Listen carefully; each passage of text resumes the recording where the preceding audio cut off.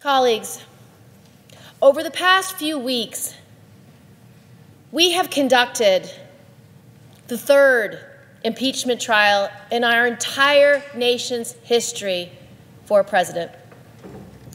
Let's be perfectly clear about something. Democrats did not want to impeach President Trump. From the start, efforts to begin an impeachment inquiry in the House were met with resistance until the president's reckless behavior and unprecedented actions forced the Speaker's hand. The Speaker could not sit idly by after the president withheld congressionally approved military aid to a U.S. ally in order to orchestrate foreign interference in our upcoming election.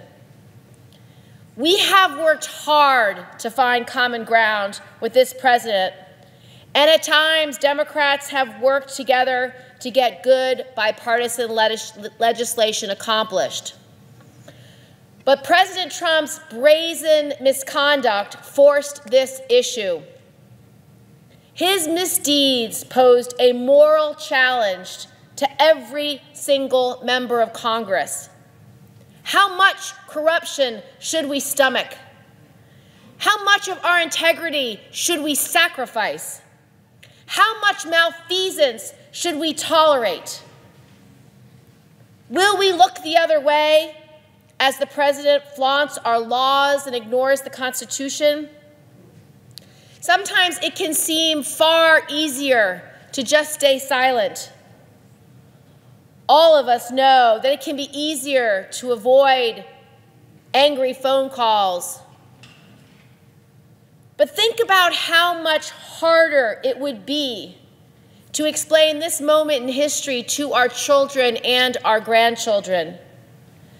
Think about how painful it will be to explain if you knew what President Trump did was wrong and you did nothing. If you knew what President Trump did was wrong under the Constitution that you swore to uphold.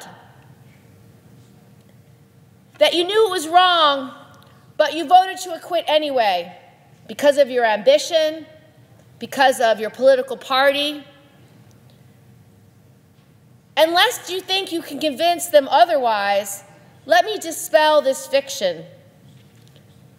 History's record of this time will be very clear.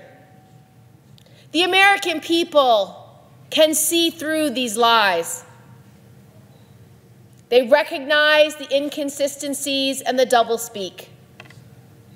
The American people are not naive. They are not stupid. They're not ignorant, and they're not immoral. My Republican colleagues aren't naive or ignorant or immoral either. They're good men and women. They love their children, their neighbors, and our country. I consider many of them my friends. When we have dinner together, when we go to visit the troops overseas, we don't do it as Democrats and Republicans. We do it as colleagues, as friends, as peers in this body. We do so as elected members of Congress, as senators representing our states and our country. And it should be the very same when we judge President Trump. In 1 John chapter 2, verse 21, John writes to a group of believers who are in turmoil.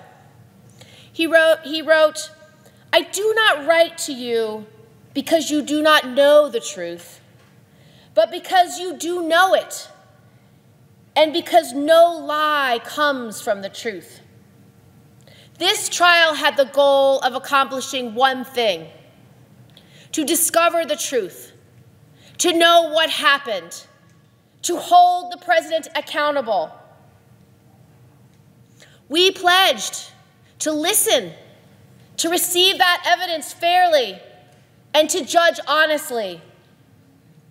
We swore to defend the Constitution, not to defend a man or a political party. And we should all remember this when we cast our votes.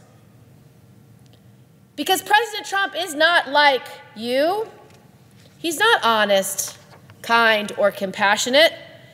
He doesn't have integrity or moral conviction. He's neither fair nor decent.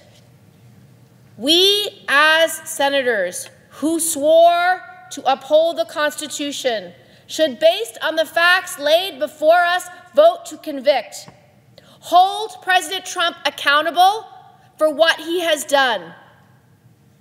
We have to show the American people, ourselves, that President Trump does not represent our values, that we still believe that we must fight for what's right, for truth, for justice, for honesty, for integrity, that laws mean something, that we don't put ourselves before the law. And those who lack courage in this moment, those who are unwilling to do what they know in their heart of hearts, in their conscience, in their deepest thoughts, to be right, if they do not do what they know they should, they will be remembered as complicit. They will be remembered as not telling the truth. They will not be remembered well. I urge you to vote your conscience. And I suggest the absence of a quorum. The clerk will call the roll. Mr. Alexander.